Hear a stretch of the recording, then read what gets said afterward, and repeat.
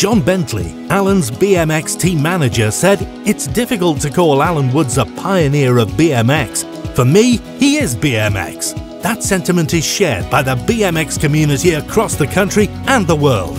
Allan Woods started riding in 1979 and won the first ever national #1 plate in 1981. He has been instrumental in the growth of British BMX, and his energy, passion and foresight have created many national champions. Olympian Kai, the Prince of Peckam himself, had the honour of riding for Allan's as his first team.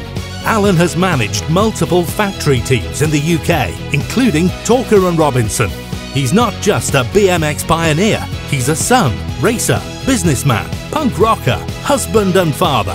And now we are proud to welcome Allan Woods into the British BMX Hall of Fame class of 2022.